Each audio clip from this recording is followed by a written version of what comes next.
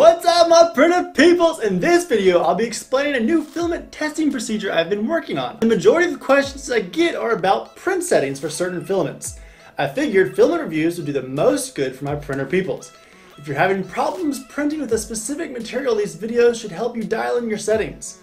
I also want to showcase what mechanical characteristics you can expect from a filament and have a chance to show off some of the amazing filaments that have been developed for the FDM printers. In each video, I will showcase a filament and run it through a series of 5 material properties tests and 5 geometry tests. The material test will demonstrate specific properties that you should consider when choosing a material for a print: layer adhesion, yield, stiffness, thermal stability, and impact resistance. The 5 geometry tests will demonstrate the best settings and potential finish of a filament. I'll be using 3 of the testing models Make created, along with a benchy and a cellular lamp. All prints will be from my modified Ultimaker original with a V6 hot end. I'll be explaining why I chose my print settings to help guide you through determining what will work best for your 3D printer.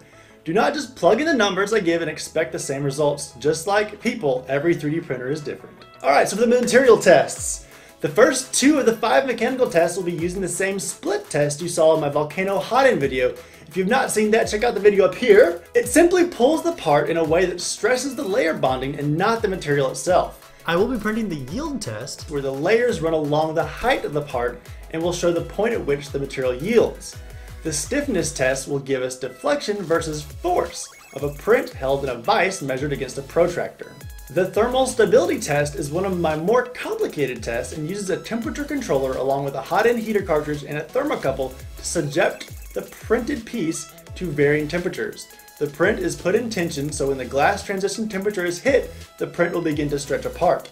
I'll be moving up in increments of 5 degrees Celsius, holding for 2 minutes, and then measuring for stretch before increasing the temperature again. My most scientific test of all is the impact test. I take a small plastic sphere and throw them at the benchy. I throw them like really hard, like super duper. This may not have a number I can put on a graph, but the visual comparison says a lot, and it looks pretty dang cool.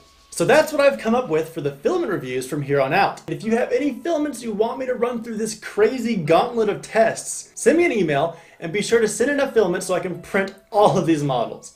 Don't just send me 6 feet and expect a review based on a small single print. I will be making a new playlist with all of my filament tests in it, so be sure and subscribe to my channel to get notified when I upload a new filament.